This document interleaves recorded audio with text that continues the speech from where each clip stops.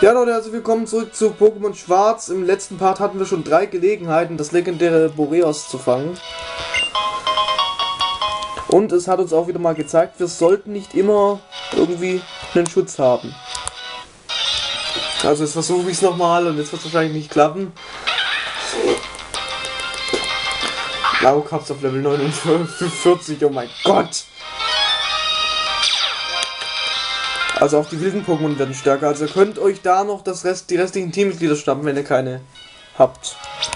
Ich trage noch wieder Schutz auf, also es war wahrscheinlich nur ein Zufall im letzten Part. Ich bin gerade immer noch am Grübeln, ob ich Boreos mit dem Flottball fangen soll. Oder nicht. Und ich glaube, hier in der Nähe gibt es den letzten Weißen, weil hier kann man endlich, wie nennt sich's, Kaskade einsetzen. Es wäre mal schön, wenn das Ei endlich schlüpft. Oder das Pokémon endlich schlüpft, oder ja, das Ei aufbricht. Kommen aus dem Ei hervorgekrochen. Weil wie lange tragen wir schon mit uns rum? Also wir sind durch eine ganze Höhle mit dem Ding. Sind schon einiges gelaufen, aber scheint anscheinend noch nicht zu akzeptieren, dass es irgendwann mal rauskommen soll.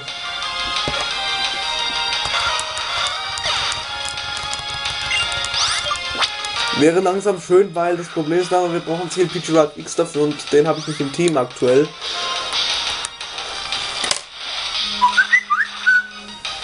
Ja, wer jetzt?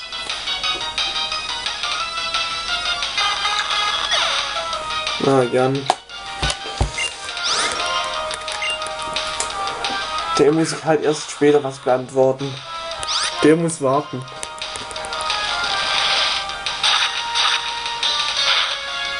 Geil.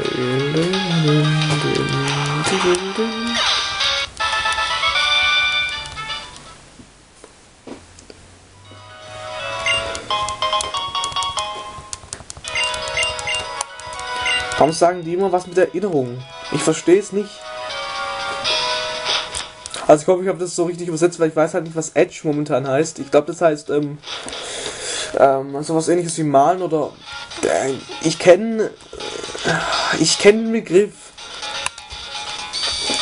Edge. Also nicht der Rand, sondern halt Edge. Ich weiß es auch nicht, ich weiß es echt nicht. Pokémon ablegen. Da legen wir jetzt mal geschwind, wen braucht man nicht. Ja, Zebritz, komm. Und mitnehmen tun wir das Schwarze X. Kann es sein, dass wir den dabei haben? Ach, der ist sogar in unserer Party. Okay, unnötig. Entschuldigung. Aber wann schlüpft das Ei aus? Ich will es wissen. Mein Eibericht. Da steht, das wird er wohl schlüpfen, das wird sicher noch lange dauern. Oh. Macht mir keine falschen Hoffnungen, Leute. So, jetzt überprüfe ich nochmal beide Routen, weil ich ja so toll bin. Und dieses Pokémon ja... Aber wenn man ihm so oft begegnet, kann ich ihm ja schon mal einmal Damage zufügen. Also, ehrlich, das ist jetzt nicht...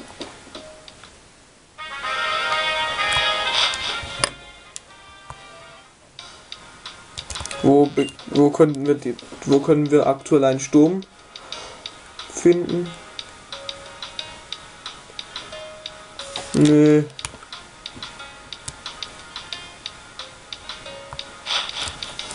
Also da nicht. Ne, ich füge mal Schaden zu und dann können wir mal schauen, wie ich das dann handhabe. Oh.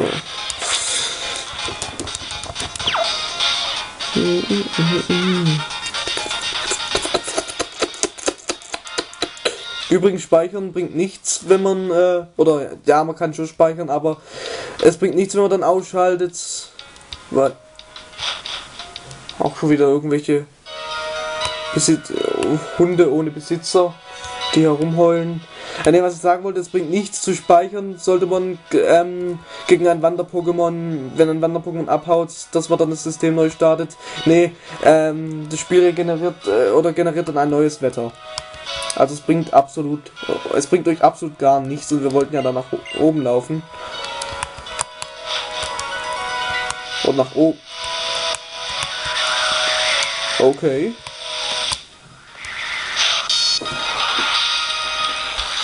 Ich habe hier aber aktuell sieht Schwarze X nicht vorne. Oh doch. Ich habe das schon wieder vergessen. Dann setzen wir mal geschwind, was könnte nicht wirken. Naschweif. Oh bitte, kill's nicht.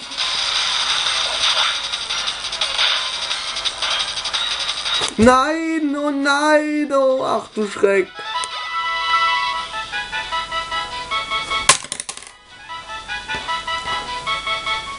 Hey Leute, wisst ihr was?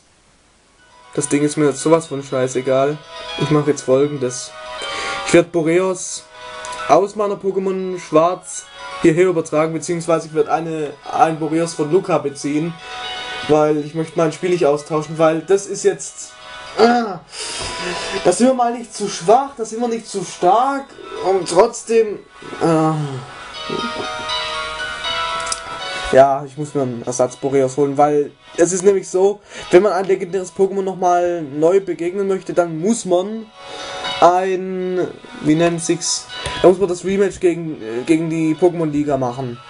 Und das mache ich erst später, beziehungsweise wir können Demeteros dann auch erst am Ende fangen, aber das möchte ich nicht, nein. Komplizierte Welt, was? Ja, spricht Französisch, können wir nicht verstehen. Ja, da wäre es dann doch besser gewesen, den Meisterball zu werfen.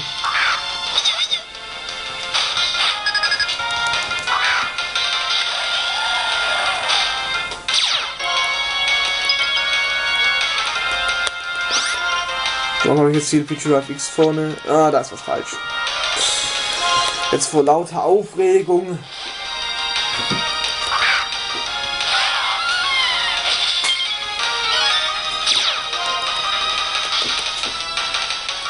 Was ist nämlich so, wir brauchen Boreos und Voltolos im Team, um dann schlussendlich das letzte im Bunde zu fangen. Also Demeteros. Den gibt es nämlich als Nicht-Wander-Pokémon zu fangen. Oh Gott sei Dank gibt es nicht als Wander-Pokémon zu fangen, sondern als ganz normales irgendwo auftreffbare Pokémon. So, ich kann Französisch nicht übersetzen. Daher ist es jetzt vollkommen egal. Wir müssen da auf jeden Fall noch hoch, weil ich glaube, da geht's zum letzten Weißen. Und den müssen wir auch noch inhaftieren. Beziehungsweise wir können ja mal der Kunde so, jetzt kann ich wieder Topschutz auftragen, weil... Oh, was für ein Missgeschick, Leute. Ich könnte auch richtig sauer sein.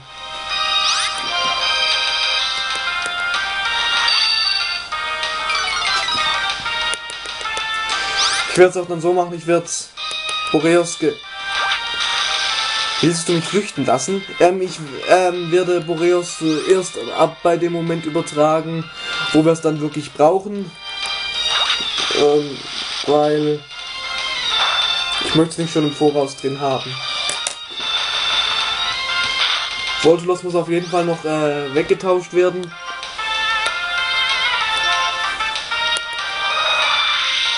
Ja, aber genau das sind die Momente, genau wegen solchen Momenten kommen wir nicht voran, weil ich mich die ganze Zeit überlege, wie wir das machen. Oh, das ist jetzt... Wo habe ich denn das letzte Mal gespeichert? Jetzt mal ganz ehrlich. Ich habe doch aus Versehen mal gespeichert. Aus Verzweiflung. Aber ich kann mich nicht mehr dran erinnern.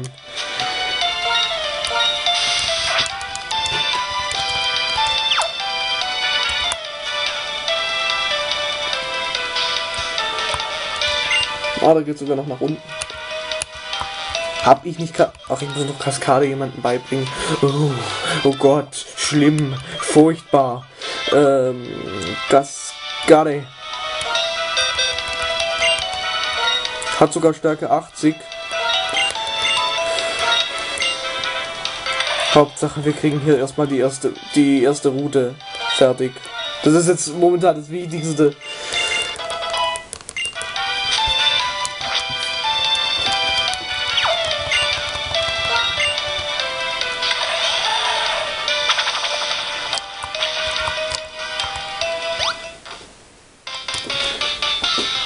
Also ich überlege noch, ob ich den Meteros noch im Nachhinein mache, Würde es euch so großartig was ausmachen, aber ich kann euch sowieso nicht fragen, weil es ja so ist, dass wie heißt es nochmal, dass das Let's Play ja sowieso im Voraus aufgenommen wird, also warum frage ich euch eigentlich das alles? Also ich denke schon noch mit, also so dumm bin ich nun auch wieder nicht und das Ding kann schon Taucher, aber wir machen trotzdem Schaden. Und warum ist CLPG Drive X wieder vorne? Ich verstehe es nicht. Ich verstehe es einfach nicht.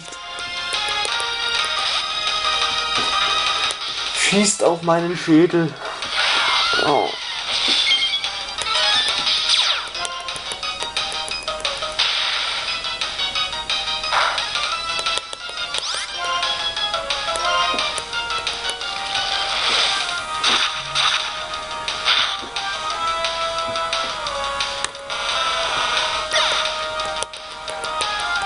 Ich mach's mir selbst nur zu kompliziert.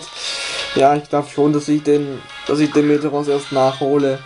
Ja, aber das muss ich alles überlegen, Leute. Ich muss mir das alles. So schlimm ist es nun auch wieder nicht. Ich werde mir schon was überlegen. Ich werde mir schon was ausdenken, wie ich das zu regeln habe. Entschuldigt, wenn ich jetzt etwas laut werde, aber das ist nun mal so.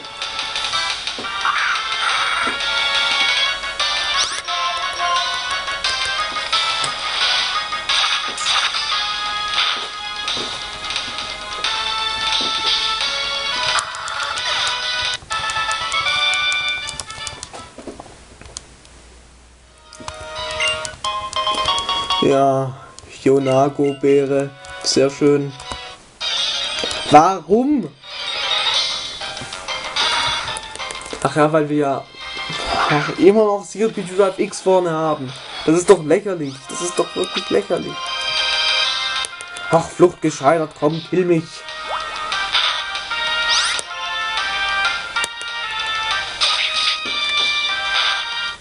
Kann der mal ein bisschen beschleunigen? Oh, wir sind entkommen. Ein Erfolg. Das muss man beinahe schon Erfolg nennen. So, jetzt nichts mehr da. Ich weiß, ich nehme das alles viel zu ernst, aber es regt mich nur so auf. Ja, Schützer nicht verwechseln mit Schutz. Damit kann man Rihorn oder wen kann man damit entwickeln? Die Weiterentwicklung von Rihorn kann man damit zu Rihornio, ja, Rihornio heißt das Ding, entwickeln. Also es gibt Rihorn, Rizeros kann man damit zu Rihornio entwickeln. Stellt euch vor, das weiß ich.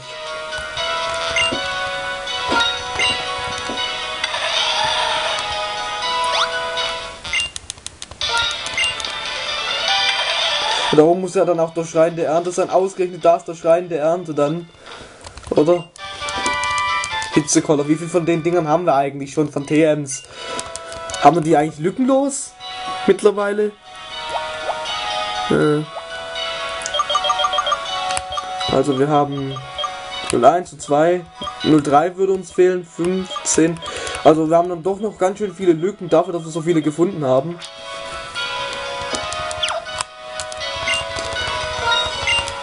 Aber hier kann doch noch gar nicht der Stein der Ernte sein. Ich glaube hier ist auch noch nicht der Weiße. Aber ich weiß ganz genau, dass bei einer anderen... Ja, da ist er noch nicht. Dass bei einer anderen Kaskadenstelle der letzte Weiße ist.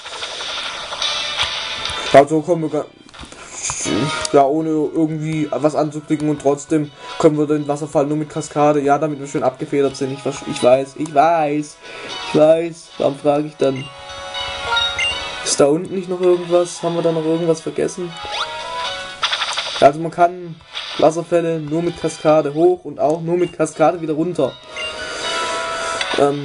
riden.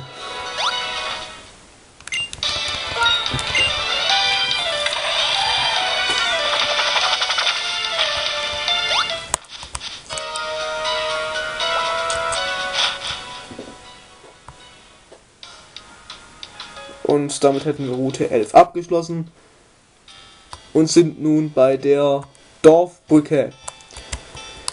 Es sieht zwar nicht danach aus, aber man kann auch hier einige Kämpfe bestreiten und unter anderem musikalische Elemente einfügen.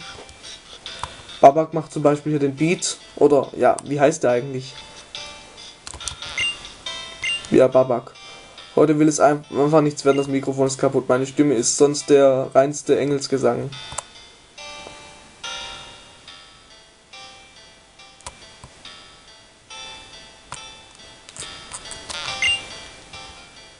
Jetzt kommt die Gitarre hinzu. Ja, jetzt habe ich aber getauscht. Ja, Leute, ich würde mal sagen, was wir hier alles machen. Hier ist übrigens ein Getränkautomat. Erfahrt im nächsten Part, Leute. Ich muss mich erstmal abregen. Ciao.